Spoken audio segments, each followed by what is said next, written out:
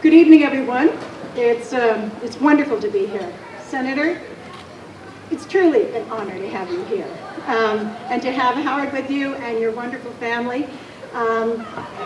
Really, to all the friends and colleagues, it's my sheer joy to be here to celebrate Senator Linda Frum.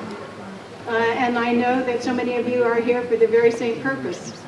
I am so delighted that Linda will be receiving an honorary doctorate from Hebrew University. This is, it's one of the most important things in my life, in my career, and I'm sure it is for her as well. So it's very nice, and it's very important, and it has great meaning, and it should have meaning to every, not just Jewish people, but every person in Canada should be proud of Linda for what she's accomplished. As a Canadian and also Israeli, I'm very proud to be here in Jerusalem, representing the Canadian Toronto chapter.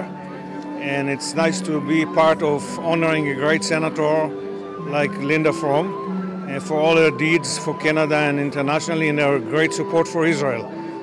Well, when Ambassador Lyons wrote to me and said, we'd like to do a reception for you, and I thought, well, but who will come? I don't know that many people.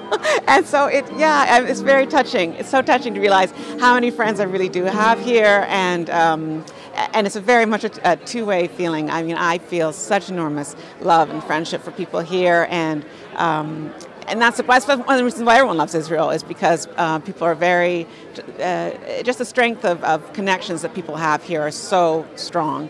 And so, of course, I mean, I'm very moved that people came to be here to help me celebrate this.